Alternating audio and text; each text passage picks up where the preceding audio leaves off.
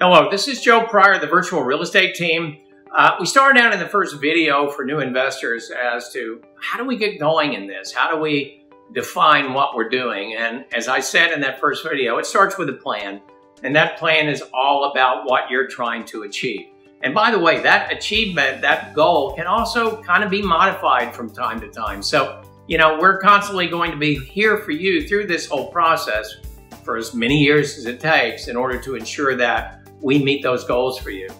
But, the question arises, what's the difference between a good buy and a good investment? Aren't they the same thing? And honestly, they're not. Now, I've been in real estate for 30 years. I've served in local, state, and national leadership positions. I know a lot of great realtors. The one thing that I know is there is a very minor fraction of realtors that want to specialize in investment real estate. In other words, you may get a realtor and they may be a decent person and they may be honest and everything else, but it may be 1/6 to 1/8 of their business. Sure, I handle investors. That's not the way this thing ought to be done. You need a specialist that devotes 24 hours a day to what they do and 24 hours a day to building a good team. And that's where this really starts in terms of finding a good investment, because a good buy can be getting $20,000 off on a property. Well, that sounds fantastic. I'm $20,000 under what everybody else is. The problem with that is, if that takes 6 months to lease at $300 less than what's on the spreadsheet, because 25% of that neighborhood is investment property and you didn't know that and the realtor didn't know that, then you're kind of messed up on your investment. Yeah, you made a good buy, it's under market value, but as an investor, you're losing money. And that's a bad idea, and we don't want you to do that. So that leads us to the second part, which is supply and demand. And in supply and demand, we want to make sure that the demand is higher than the supply in any given area.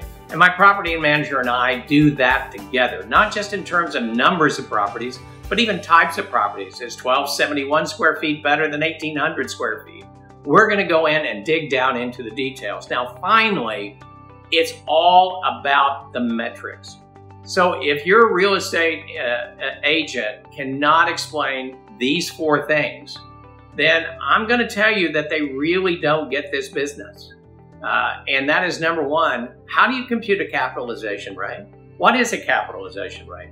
We're going to explain that to you.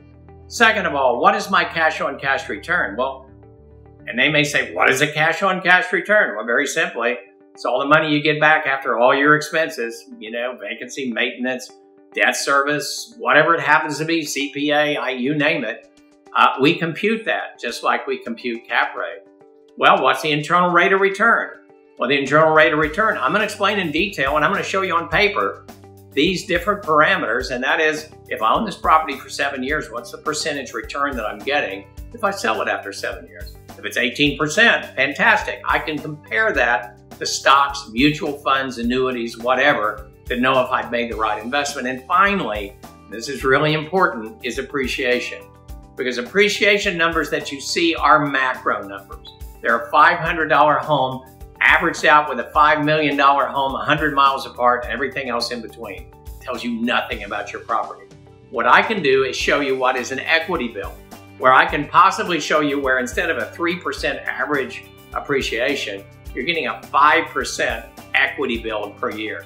These are the important details that a real estate investment specialist is going to do, because it's very important that you know what a good investment is, because it is different than a good buy. So let's make sure they're both the same.